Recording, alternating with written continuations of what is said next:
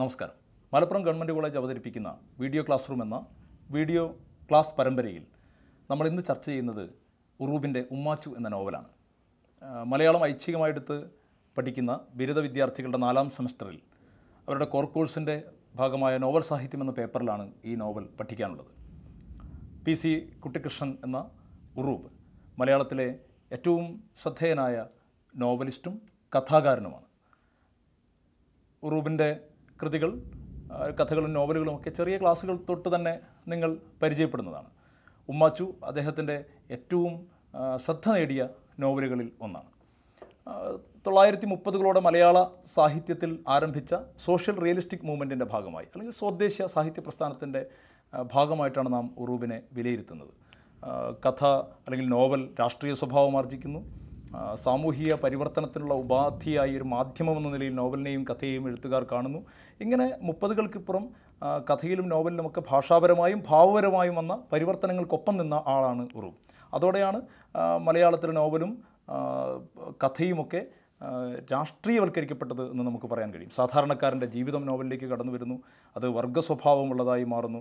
മുദ്രാവാക്യങ്ങൾ ഉയരുന്നു. സാമൂഹിക ജീർണതയ്ക്കെതിരായ പ്രതിഷേധമായി അല്ലെങ്കിൽ വിമർശനമായി നോവലും കഥയും ഒക്കെ വാർന്നു വീഴുന്നു. ഈ നിലയിലുള്ള സ്വദേശീയ സാഹിത്യ പ്രസ്ഥാനത്തിൻ്റെ ഭാഗമായിട്ട് തന്നെയാണ് നാം ഉറൂബിനെയും കാണേണ്ടത്. ഉമ്മാച്ചുവിനെ പോലെ തന്നെ സുന്ദരികളും സുന്ദരന്മാരും, അമ്മിണി, അണിയറ, ഇങ്ങനെ ധാരാളം, ആമിന തുടങ്ങിയ ധാരാളം ശ്രദ്ധേയമായ നോവലുകൾ ഉറൂബ് എഴുതിയിട്ടുണ്ട്. അതുപോലെ നവോന്മേഷം, കുറിഞ്ഞിപ്പൂച്ച, രാച്ചിയമ്മ, ഗോപാലൻ നായരുടെ താടി, നനഞ്ഞ സായാഹ്നം, ഇങ്ങനെ ശ്രദ്ധേയമായ കഥകളും അദ്ദേഹം എഴുതിയിട്ടുണ്ട്. ഉറൂബിനെക്കുറിച്ച് സാമാന്യമായി പറയുമ്പോൾ ആദ്യമായി നമ്മൾ ഓർക്കേണ്ട ഒരു സംഗതി ഉറൂബിലെ റിയലിസം എങ്ങനെ വ്യത്യസ്തമായിരിക്കുന്നു എന്നുള്ളതാണ്. തകഴിയുടെയും ദേവിൻ്റെയും വർക്കിയുടെയും ഒക്കെ എഴുത്തിലെ റിയലിസ്റ്റിക് ആവിഷ്കാരങ്ങളിൽ നിന്ന് എങ്ങനെയാണ് ഭാഷയിലും ഭാവത്തിലും ഉറൂബിലെ റിയലിസം വ്യത്യസ്തമായിരിക്കുന്നത് എന്നുള്ളതാണ് ആദ്യമായി പറയേണ്ട ഒരു സംഗതി എന്ന് തോന്നുന്നു. അതിലേറ്റവും പ്രധാനപ്പെട്ട ഒരു ഘടകം എന്ന് പറയുന്നത് ഉറൂബിൻ്റെ കൃതികൾ മുന്നോട്ട് വെക്കുന്ന ഹ്യൂമനിസ്റ്റ് ദർശനമാണ്. പ്രത്യക്ഷത്തിൽ ഒരു പ്രത്യയശാസ്ത്രത്തോടും ചേർന്ന് നിൽക്കുന്നതല്ല ഉറൂബിൻ്റെ കൃതികൾ. മുദ്രാവാക്യങ്ങൾ ഉയർത്തുന്നില്ല. പക്ഷേ അതിനപ്പുറത്ത് മാനവികതയുടെ, മനുഷ്യത്വത്തിൻ്റെ, മനുഷ്യനെ സമഗ്രമായി കാണുന്ന ജീവിത ദർശനത്തിൻ്റെ രാഷ്ട്രീയത്തെ പിൻപറ്റുന്നുണ്ട് ഉറൂബിൻ്റെ കൃതികൾ. അപ്പോൾ പ്രത്യക്ഷമായ രാഷ്ട്രീയ സ്വഭാവം ഇല്ലാത്തതുകൊണ്ടായിരിക്കാം തകഴിയും ദേവുമൊക്കെ പ്രതിനിധാനം ചെയ്യുന്നൊരു തീവ്രമായ അല്ലെങ്കിൽ തീക്ഷ്ണമായ റിയലിസത്തിൻ്റെ സ്വഭാവമുള്ളതല്ല ഉറൂബിൻ്റെ കൃതികൾ. ഉറൂബിലെ റിയലിസം കുറച്ചുകൂടി സൗമ്യമാണ്. അതിന് കാരണം അത് അടിസ്ഥാനപരമായ മാനവികതയുടെ ദർശനത്തെ ഉയർത്തിപ്പിടിക്കുന്നു എന്നുള്ളതാണ്. മറ്റു കൃതികൾ മാനവികതയുടെ ദർശനത്തെ ഉയർത്തിപ്പിടിക്കുന്നു എന്നല്ല, പക്ഷേ അത് മാനവികതയുടെ ദർശനത്തെ വളരെ പ്രത്യയശാസ്ത്രപരമായൊരു പൊളിറ്റിക്കൽ നിലപാടിൽ നിന്നുകൊണ്ട്, രാഷ്ട്രീയ നിലപാടിൽ നിന്നുകൊണ്ട് ഉയർത്തിപ്പിടിക്കുമ്പോൾ കുറച്ചുകൂടി സൗമ്യമായി ജീവിതത്തെ സമഗ്രമായി കണ്ടുകൊണ്ട്, മനുഷ്യനെ സമഗ്രമായി കണ്ടുകൊണ്ട്, നന്മതിന്മ സങ്കല്പങ്ങളെയും ശരിതെറ്റുകളെയും വ്യത്യസ്തമായ രീതിയിൽ വ്യാഖ്യാനിച്ചുകൊണ്ട് ഉറൂബ് റിയലിസത്തിൻ്റെ വേറൊരു തലം തീർക്കുന്നുണ്ട്. ഇത് നമ്മൾ പരിശോധിക്കേണ്ട ഒരു ഘടകമാണ്. അതുപോലെ ഉറൂബിലെ റിയലിസത്തെ ഈ പറയുന്ന രീതിയിൽ സൗമ്യമാക്കി മാറ്റുന്ന മറ്റൊരു പ്രധാനപ്പെട്ട ഘടകം, അല്ലെങ്കിൽ ഉറൂബിൻ്റെ റിയലിസത്തെ വേറിട്ടതാക്കി മാറ്റുന്ന പ്രധാനപ്പെട്ട ഒരു ഘടകം മനുഷ്യൻ്റെ ആന്തരിക ചോദനകളുടെ ആവിഷ്കാരമാണ്. മനുഷ്യ മനസ്സിനെ ആഴത്തിൽ കണ്ടുകൊണ്ടാണ് ഉറൂബ് എഴുതുന്നത്. പ്രത്യേകിച്ചും സ്ത്രീയുടെ ഹൃദയത്തെ അല്ലെങ്കിൽ പെണ്ണിൻ്റെ മനസ്സിനെ ഇത്രമേൽ ആഴത്തിൽ സമീപിച്ച മറ്റൊരു എഴുത്തുകാരൻ ആ കാലഘട്ടത്തിലില്ല. അപ്പോൾ മനുഷ്യ മനസ്സിനെ തന്നെ, പെണ്ണിൻ്റെ എന്ന് മാത്രമല്ല മനുഷ്യ മനസ്സിനെ തന്നെ വളരെ ആഴത്തിൽ, വളരെ സമഗ്രമായി കാണുന്ന ഒരു സമീപനം ഉറൂബിൻ്റെ രചനകളിൽ നമുക്ക് കാണാൻ കഴിയും.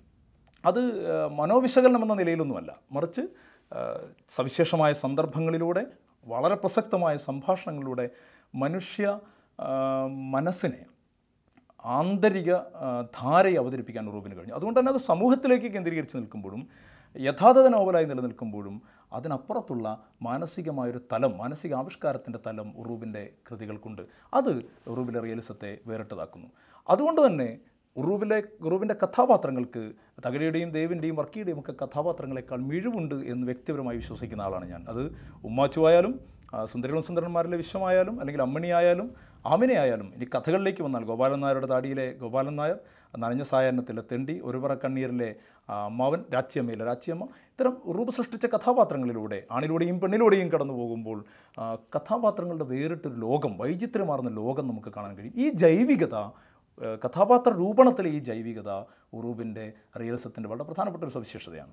അതേപോലെ തന്നെ ഉറൂബിൻ്റെ ഭാഷ അങ്ങേയറ്റം കാവ്യാത്മകമാണ്. ഭാഷ, നർമ്മം, വളരെ ജൈവികമായ നർമ്മം, വളരെ നമുക്ക് ബഷീറിനെ പോലെ ഉള്ളൊരു ഹാസ്യമല്ല ഉറൂബിലെ ഹാസ്യം, പൊട്ടിച്ചിരിപ്പിക്കുന്ന ഹാസ്യമോ അല്ലെങ്കിൽ ദാർശനിക ഹാസ്യമോ ഒന്നുമല്ല.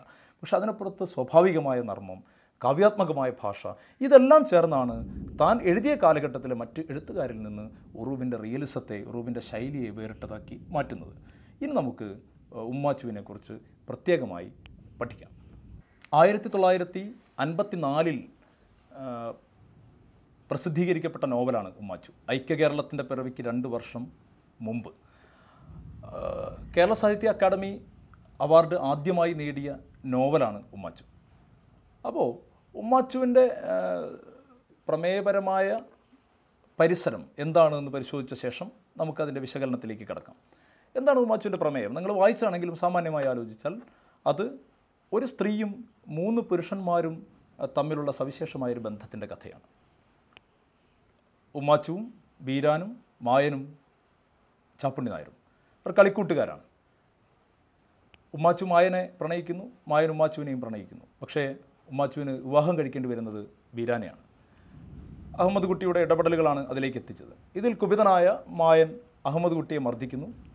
അതിനുശേഷം അഹമ്മദ് കുട്ടി മരണപ്പെടുമ്പോൾ താൻ കാരണമാണ് എന്ന് വിശ്വസിച്ച് അയാൾ നാട് വിട്ടുപോകുന്നു. ഉമ്മാച്ചു ബീരാനൊപ്പം കഴിയുന്നു. അവർക്കൊരു പുത്രൻ പിറക്കുന്നു. അവൻ്റെ പേരാണ് അബ്ദു. ചാപ്പുണ്ണി നായർ എല്ലാ കാലത്തും ഉമ്മാച്ചുവിൻ്റെ സന്തത സഹചാരിയായി ഉമ്മാച്ചുവിനോടൊപ്പം ഉണ്ട്. ഈ ഘട്ടത്തിലാണ് മായൻ ഹസനിലൂടെ തിരിച്ചറിയുന്നത് താനല്ല അഹമ്മദ് കുട്ടിയുടെ മരണത്തിന് കാരണമെന്ന്. അങ്ങനെ മായൻ വയനാട്ടിൽ നിന്ന് തിരിച്ച് നാട്ടിലേക്ക് എത്തുന്നു. മായൻ നാട്ടിലേക്ക് തിരിച്ചെത്തി അധികം കഴിയുന്നതിന് മുമ്പ് തന്നെ ബീരാൻ ഒരു രാത്രിയിൽ കൊല്ലപ്പെടുന്നു. ചോഴിയാണ് ആ കൊലപാതകത്തിന് അറസ്റ്റിലാവുന്നത്. പക്ഷെ നമുക്കറിയാം ആരാണ് ബീരാനെ കൊന്നിട്ടുണ്ടാവുക എന്ന്. അങ്ങനെ ബീരാൻ്റെ മരണത്തിന് ശേഷം, കൊലപാതകത്തിന് ശേഷം അല്പം കഴിയുമ്പോഴേക്കും മായൻ ഉമ്മാച്ചുവിന് വിവാഹം കഴിക്കാനുള്ള താല്പര്യം പ്രകടിപ്പിക്കുന്നു. ഉമ്മാച്ചു അതിന് സമ്മതിക്കുന്നു. അങ്ങനെ മായനും ഉമ്മാച്ചുവും വിവാഹിതരാകുന്നു. അവർക്ക് 2 പുത്രന്മാർ ജനിക്കുന്നു, ഹൈദ്രോസും മരക്കാരും. ചാപ്പുണ്ണി നായരുടെ മകളാണ് ചിന്നമ്മു. പിന്നീട് ഈ 2ാമത്തെ തലമുറയിലേക്ക് നോവൽ കടന്നു പോകുന്നുണ്ട്. ഹൈദ്രോസും മരക്കാരും അബ്ദുവും ചിന്നമ്മുവും ഉൾപ്പെടുന്ന അടുത്ത തലമുറ. ചിന്നമ്മുവും അബ്ദുവും പ്രണയത്തിലാണ്. ഇതിനിടയ്ക്ക് തിരഞ്ഞെടുപ്പ് വരുന്നുണ്ട്. ഹൈദ്രോസ് ലീഗിൻ്റെയും അബ്ദു കോൺഗ്രസിൻ്റെയും സ്ഥാനാർത്ഥിയായി മത്സരിക്കുന്നുണ്ട്. ആ തെരഞ്ഞെടുപ്പിൽ ഹൈദ്രോസ് വിജയിക്കുന്നു, അബ്ദു പരാജയപ്പെടുന്നു. പക്ഷേ ചിന്നമ്മുവുമായുള്ള പ്രണയത്തിൽ അബ്ദു വിജയിക്കുന്നു. ചാപ്പുണ്ണി നായരും ഉമ്മാച്ചുവും ഒക്കെ മുന്നോട്ട് വെക്കുന്ന എതിർപ്പുകളെ മറികടന്നുകൊണ്ട് പുതിയ തലമുറ പ്രണയത്തിൽ വിജയം നേടുന്നു. മായൻ ഇതിനിടയിൽ ആത്മഹത്യ ചെയ്യുന്നു. ഇങ്ങനെ ജീവിതം അതിൻ്റെ ചാലുകൾ കീറി അങ്ങനെ പ്രവഹിക്കുന്നു. ഇതാണ് ഉമ്മാച്ചുവിലെ പ്രമേയം എന്ന് പറയുന്നത്. പ്രമേയപരമായി നമ്മൾ പറയുകയാണെങ്കിൽ ഉമ്മാച്ചുവിലെ ഒരു കഥാ പരിസരം ഇതാണ്. ഇനി എന്താണ് ഉമ്മാച്ചു എന്ന നോവലിൻ്റെ വിശകലനത്തിലെടുക്കുമ്പോൾ നമ്മൾ പ്രധാനമായും പരിഗണിക്കേണ്ട ഘടകങ്ങൾ എന്നുള്ളതാണ്. അതിൽ ഒന്നാമത്തേത് നമ്മൾ നേരത്തെ പറഞ്ഞ ഉറൂബിലെ ഹ്യൂമനിസ്റ്റ് ദർശനം എങ്ങനെയാണ് വ്യത്യസ്തമായി ഉമ്മാച്ചുവിൽ നിലനിൽക്കുന്നത് എന്നുള്ളതാണ്.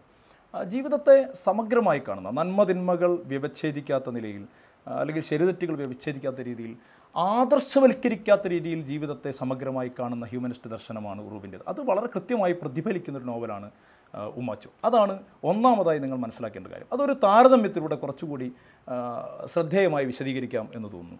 അപ്പോൾ തകഴിയുടെ 2 ഒരു പെണ്ണും ഒപ്പം 2 പുരുഷന്മാരുമുണ്ട്. ചിരിതയും കോരനും ചാത്തനും. ചിരിത ചാത്തനെ പ്രണയിക്കുന്നുണ്ട്. പക്ഷെ വിവാഹം കഴിക്കുന്നത് കോരനെയാണ്, ചാത്തനെയല്ല.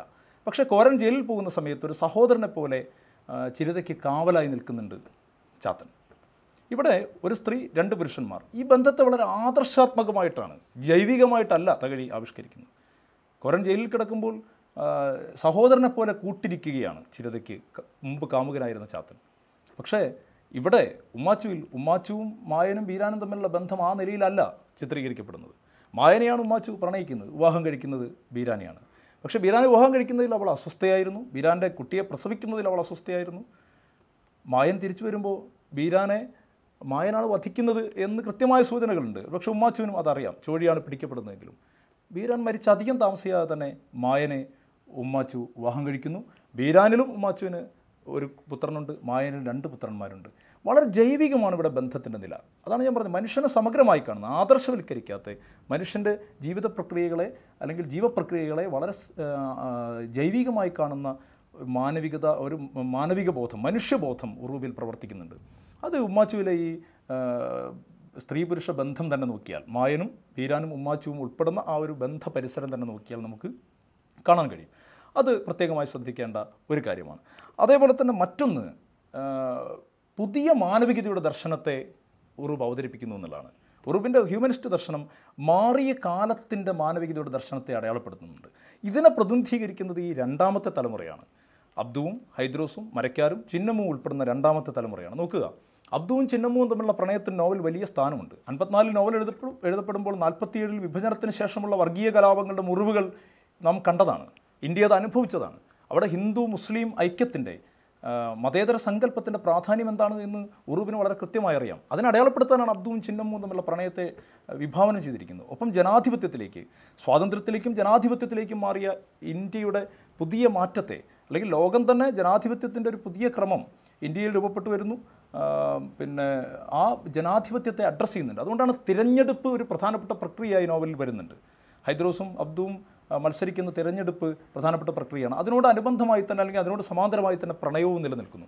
അപ്പോൾ ജനാധിപത്യത്തിൻ്റെ വ്യവഹാരങ്ങളിലൊന്നായ തിരഞ്ഞെടുപ്പും മാനുഷിക വ്യവഹാരങ്ങളിലൊന്നായ പ്രണയവും സമാന്തരമായി വെച്ചുകൊണ്ട് പുതിയൊരു മാനവികതയുടെ ദർശനത്തെ അവതരിപ്പിക്കുന്നുണ്ട്.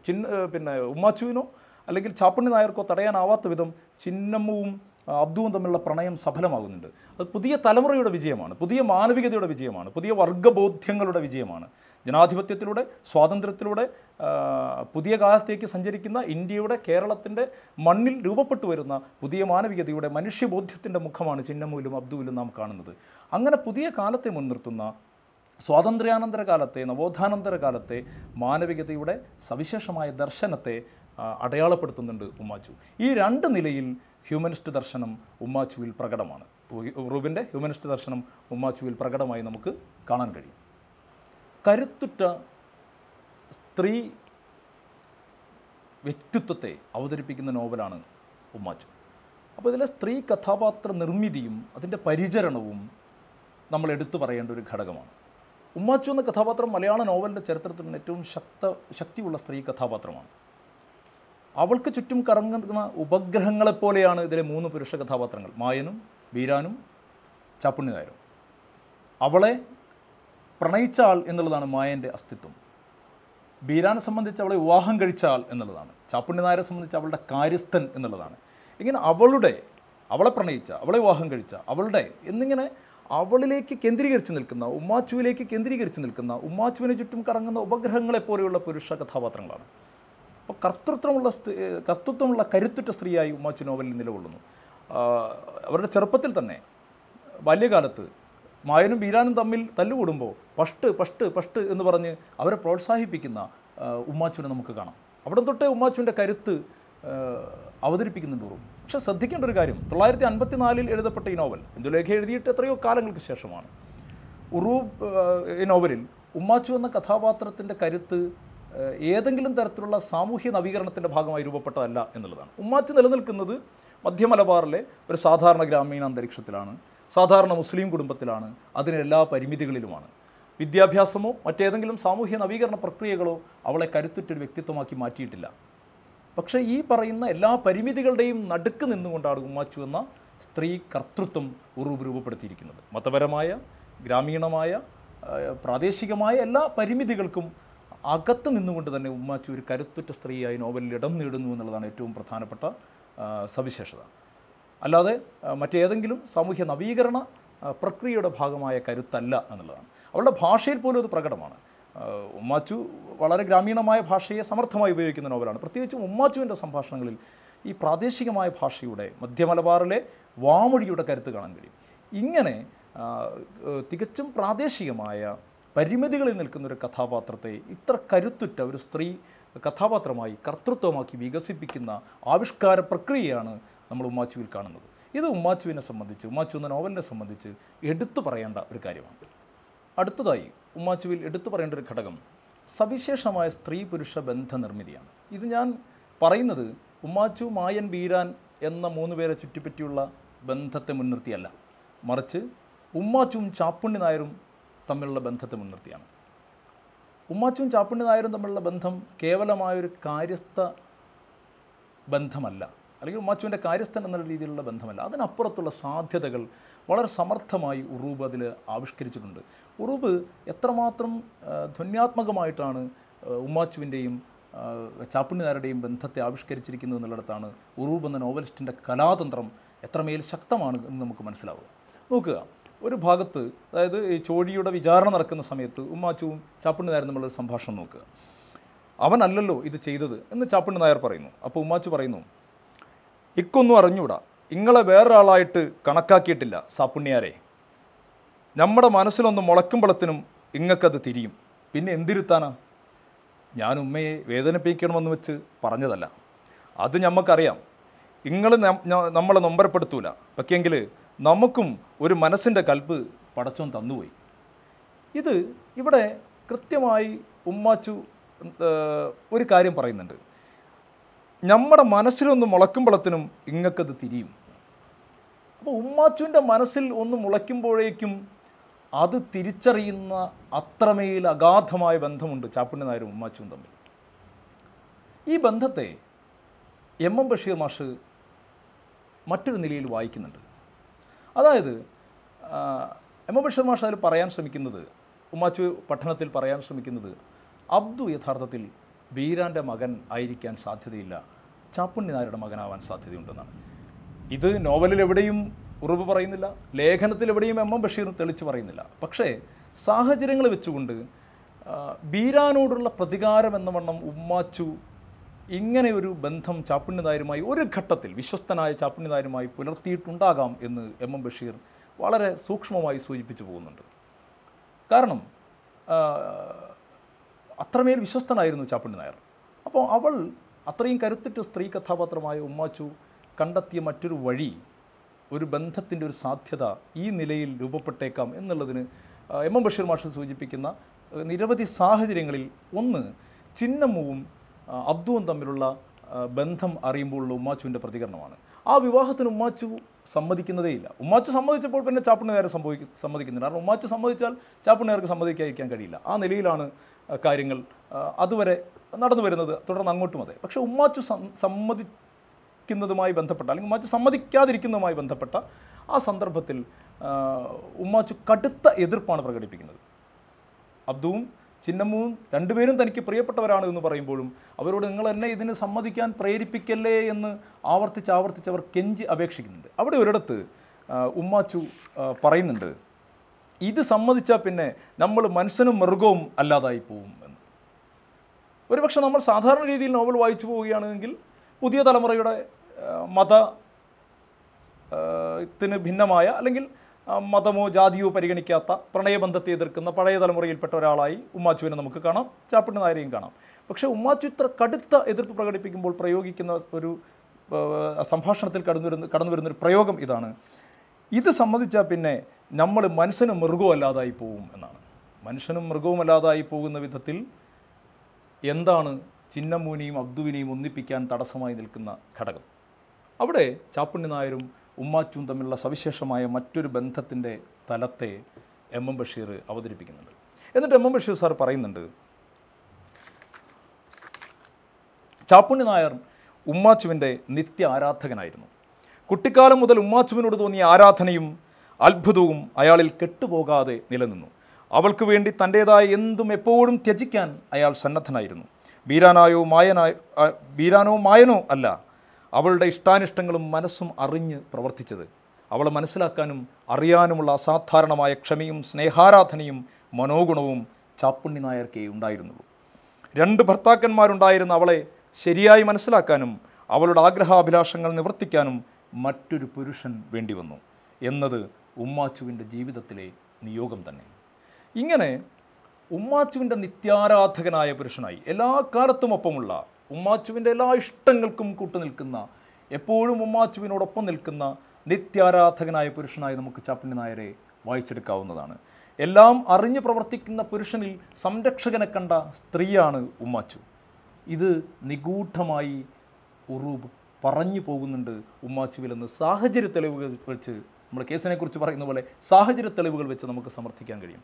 അങ്ങനെ നോക്കുമ്പോൾ ഇനി ആ വായനയെ നിങ്ങൾ അംഗീകരിച്ചാലും ഇല്ലെങ്കിലും ഏറ്റവും സവിശേഷമായ അനന്യമായ ഒരു സ്ത്രീ പുരുഷ ബന്ധ നിർമ്മിതി ഉമ്മാച്ചുവും ചാപ്പുണ്ണി നായരും തമ്മിലുള്ള ബന്ധത്തിലുണ്ട്. ഉമ്മാച്ചുവും മായനും തമ്മിലുള്ള ബന്ധത്തെക്കാൾ ശക്തമായി വൈവിധ്യം നിറഞ്ഞതായി നിൽക്കുന്നത് ഈ സ്ത്രീ പുരുഷ ബന്ധനിർമ്മിതിയാണ്. ചാപ്പുണ്ണി നായരും ഉമ്മാച്ചുവും തമ്മിലുള്ള ബന്ധനിർമ്മിതിയാണ്. ഇതുവരെ പറഞ്ഞു വന്ന ഘടകങ്ങളൊന്ന് ചുരുക്കി പറയാം. ഒന്ന്, ജീവിതത്തിലെ അല്ലെങ്കിൽ മനുഷ്യജീവിതത്തിലെ ശരിതെറ്റുകളെയും നന്മതിന്മകളെയും ഒക്കെ വേർതിരിച്ച് പരിഗണിക്കാത്ത സവിശേഷമായൊരു ഹ്യൂമനിസ്റ്റ് ദർശനം ഉമ്മാച്ചുവിലുണ്ട്. രണ്ട്, പുതിയ സമൂഹത്തെ, 54 എഴുതപ്പെട്ട നോവൽ എങ്ങനെ പുതിയ സമൂഹത്തെ ജനാധിപത്യത്തിലേക്കും ഒക്കെ മാറി വന്ന പുതിയ സമൂഹത്തിൻ്റെ മാനവികതാ ദർശനത്തെ അല്ലെങ്കിൽ മതേതര ദർശനത്തെ, മതാതീത ദർശനത്തെ, മാനവികതാ ദർശനത്തെ എങ്ങനെ അഭിമുഖീകരിക്കുന്നു അല്ലെങ്കിൽ അഭിസംബോധന ചെയ്യുന്നു എന്നുള്ളത്. മൂന്ന്, കരുത്തുറ്റ സ്ത്രീ കഥാപാത്രമായി എങ്ങനെ ഉമ്മാച്ചു നിലനിൽക്കുന്നു, അതിൻ്റെ ആഖ്യാനത്തിലെ സവിശേഷത. നാല്, ഉമ്മാച്ചുവും ചാപ്പുണ്ണിയാരും തമ്മിലുള്ള ബന്ധത്തിലെ അനന്യത, ആ ബന്ധനിർമ്മിതിയിലെ അനന്യത. ഇനി പറയാനുള്ളത് ഉമ്മാച്ചു എങ്ങനെ ഒരു യഥാർത്ഥ നോവലായി നിലനിൽക്കുന്നു എന്നുള്ളതാണ്. നമ്മൾ നേരത്തെ പറഞ്ഞ ഘടകങ്ങളൊക്കെ വെച്ചുകൊണ്ട് ഉറൂബിൻ്റെ റിയലിസത്തിൻ്റെ ആവിഷ്കാരത്തിലെ സവിശേഷതകൾ, വ്യത്യസ്തതകൾ എന്താണെന്ന് നമുക്ക് കണ്ടെത്താൻ കഴിയും. പക്ഷേ അതൊക്കെ നിലനിൽക്കുമ്പോൾ തന്നെ മനുഷ്യ മനസ്സിനെ, മനുഷ്യൻ്റെ ആന്തരിക തലത്തെ സവിശേഷമായി അടയാളപ്പെടുത്തുന്ന ഒരു നോവലായി ഉമ്മാച്ചു നിലനിൽക്കുമ്പോൾ തന്നെ അതൊരു ഒന്നാന്തരം യഥാർത്ഥ നോവലാണ്. കാരണം മധ്യമലബാറിൻ്റെ ആ കാലഘട്ടത്തിലെ സാമൂഹ്യ ചിത്രണം നോവലിലുണ്ട്. ഐക്യ കേരളത്തിൻ്റെ പിറവിക്ക് 2 വർഷം മുമ്പ് എഴുതപ്പെട്ട നോവലാണ് എന്ന് ഞാൻ പറഞ്ഞു, 1954. ആ കാലത്തെ മധ്യ മലബാറിലെ സമൂഹം, സാമൂഹിക ജീവിതം, കുടുംബജീവിതം, ബന്ധങ്ങൾ, മനുഷ്യർ, ഇതിൻ്റെ എല്ലാം യഥാർത്ഥമായ ആവിഷ്കാരം തന്നെയാണ് ഉമ്മാച്ചു. ആ അർത്ഥത്തിൽ ഉമ്മാച്ചു ഒരു യഥാർത്ഥ നോവൽ തന്നെയാണ്. അതേപോലെ തന്നെ പരിഗണിക്കേണ്ടതാണ് ഉമ്മാച്ചുവിലെ ഭാഷ. ഭാഷ 2 നിലയിൽ കാണണം. എഴുത്തുകാരൻ്റെ ആഖ്യാനം എന്ന രീതിയിൽ വരുന്ന ഭാഗത്ത് അങ്ങേയറ്റം കാവ്യാത്മകമായ ധാരാളം ഉപമകൾ കൊണ്ട് നിറഞ്ഞ സവിശേഷമായ ഭാഷയാണ് ഉമ്മാച്ചു. പക്ഷേ വാമൊഴിയുടെ സൗന്ദര്യം മനോഹരമായി ഉപയോഗിച്ചിട്ടുള്ള നോവലാണ് ഉമ്മാച്ചു. നമുക്ക് മധ്യമലബാറിലെ വാമൊഴിയുടെ കരുത്ത് ഉമ്മാച്ചുവിൽ തന്നെ നമുക്ക് കാണാൻ കഴിയും, ഒരു കഥാപാത്രം എന്നുള്ള രീതിയിൽ. അതേപോലെ നോവലിലുടനീളം ഈ വാമൊഴി നോവലിൻ്റെ സൗന്ദര്യമായി നിലനിൽക്കുന്നുണ്ട്. ഒപ്പം ഉറൂബിൻ്റെ ഒരു ആഖ്യാതാവ് എന്ന രീതിയിൽ കഥാകൃത്തിൻ്റെ ഭാഷ അങ്ങേയറ്റം കാവ്യാത്മകമായി നിലനിൽക്കുന്നുമുണ്ട്. ഈ രീതിയിലൊക്കെ ഉമ്മാച്ചുവിനെ നമുക്ക് വിശകലനം ചെയ്യാം. ഒപ്പം ഒരു കാര്യം കൂടി പറയുന്നു, ഉമ്മാച്ചു സിനിമയായിട്ടുണ്ട്, ചലച്ചിത്രമായിട്ടുണ്ട്. മധുവും ഷീലയുമാണ് അഭിനയിച്ചത്. പി ഭാസ്കരനാണ് ചിത്രം സംവിധാനം ചെയ്തത്. മായനായി മധു അഭിനയിച്ചു. ഉമ്മാച്ചുവായി അഭിനയിച്ചത് മലയാളത്തിൻ്റെ എക്കാലത്തെയും പ്രിയപ്പെട്ട നടി ഷീലയാണ്. ആ ചിത്രത്തിൻ്റെ ലിങ്ക് യൂട്യൂബിലുണ്ട്, നിങ്ങൾ കാണണം.